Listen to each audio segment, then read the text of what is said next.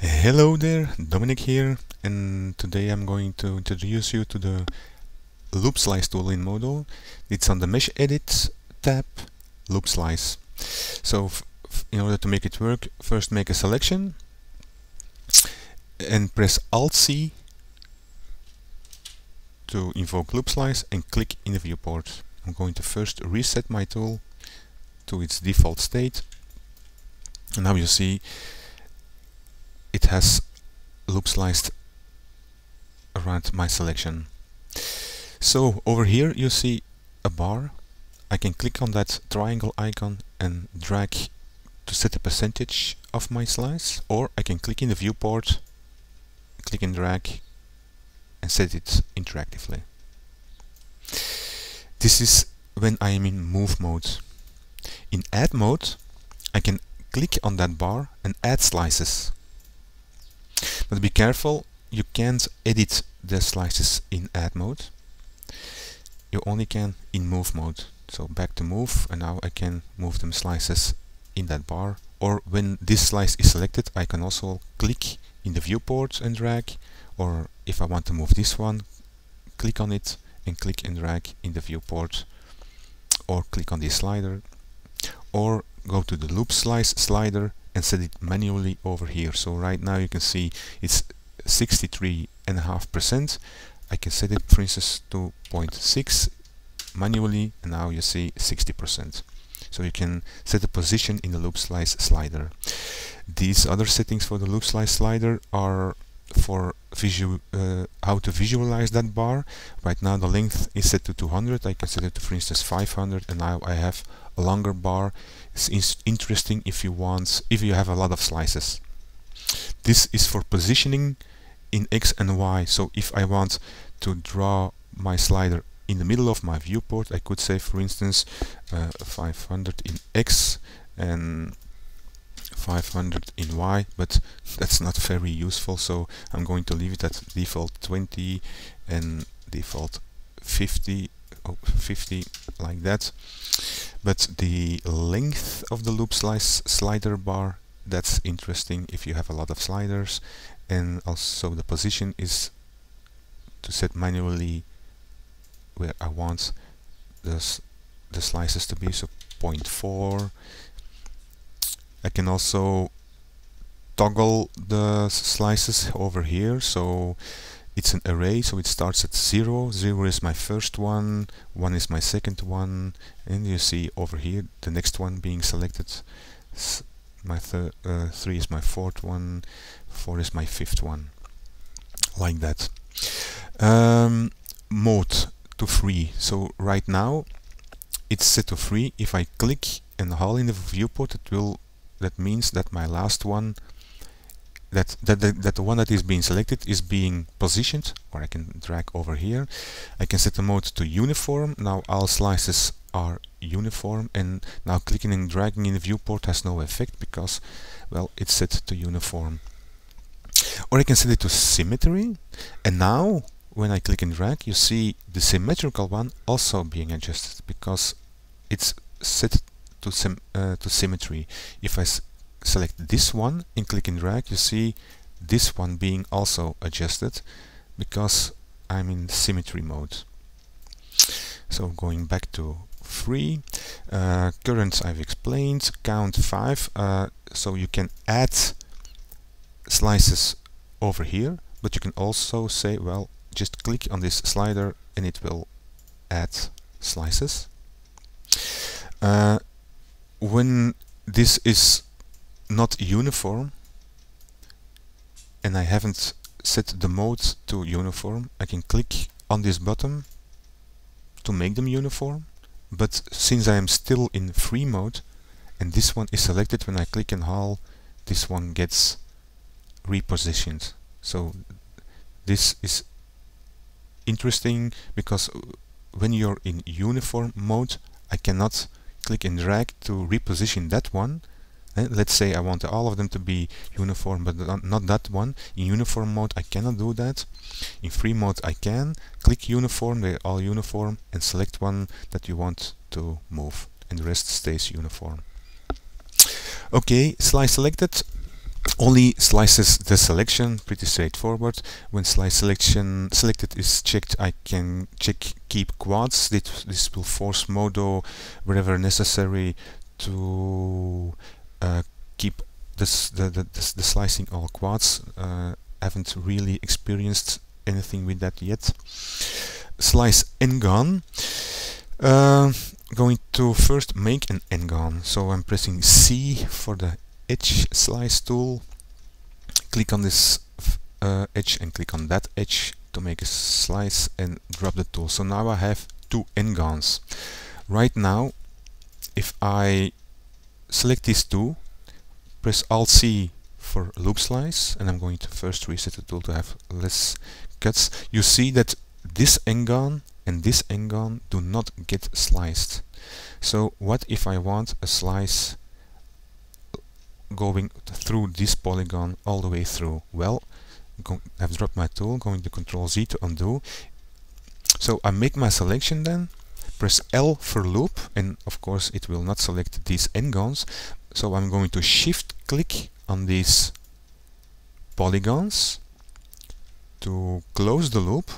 Again, press Alt C for my loop slice. Click in the viewport to activate the tool. Right now it's not what I want. I want the slice to go all the way through.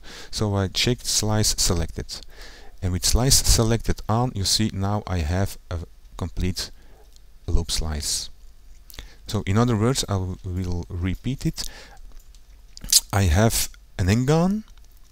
If I want to slice that n-gon with loop slice, I first have to make a selection like I did previous. In the previous example it was a complete loop, but you don't have to make a complete loop. I can do another selection like that.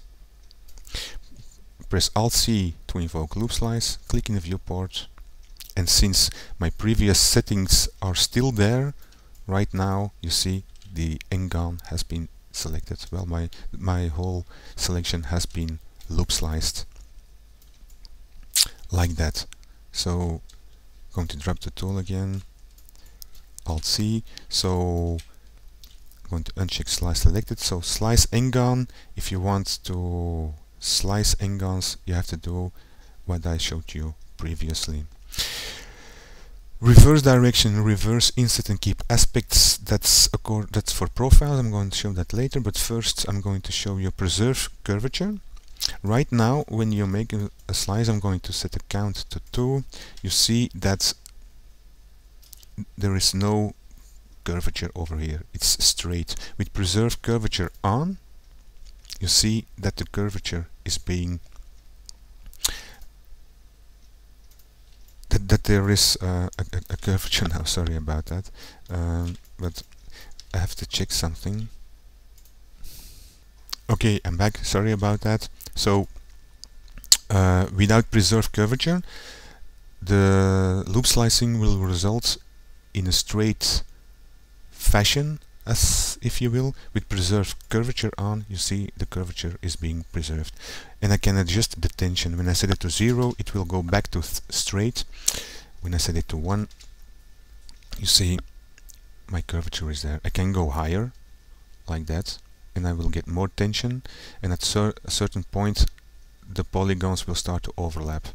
Or I can set it to straighter like that. So usually a tension between 0 and 1 is what you want.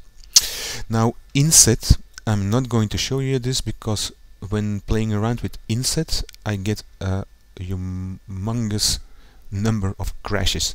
So I'm going to submit a bug report about that. Inset is extremely buggy. What does this do? Well, I'm going to drop the tool and show you manually. Well, if I in edge mode double click on that edge to select the complete edge loop, with inset I can scale the slices. So if I set an inset, it will do that. If I set a negative inset, it will do that. And I can set that for all my slices. So if I have Alt C 2 slices, I can select this one by clicking on it or setting the current to 0, and then give it an inset manually. And then for the other slice again select it over there or set current to 1 and then again give it an inset.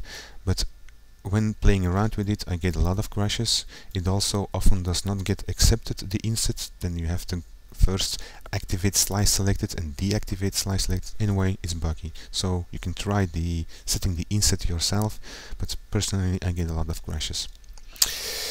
The loop slice slider, did I tell you about that one already? I've forgotten actually. So over here I can set the position of the slices. So if I want to set the position manually of this one without dragging, I can select it by clicking on it and then set, for instance, 0.2 now. Oh, sorry about that, 0.2. My mode is set to uniform. I have to set it to 3, so 0.2. And now you see the first one is set at 20%, this one 0.8. So to set them numerically, you can do that in position. Length is the length of my bar up here, and slider X and slider Y is my placement in the viewport. So I can set that in the middle of my viewport, but I'm going to leave that at 2050, which is over here. And then a profile.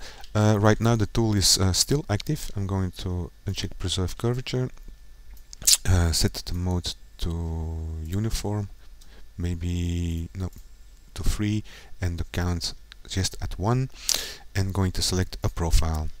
So with the count at 1,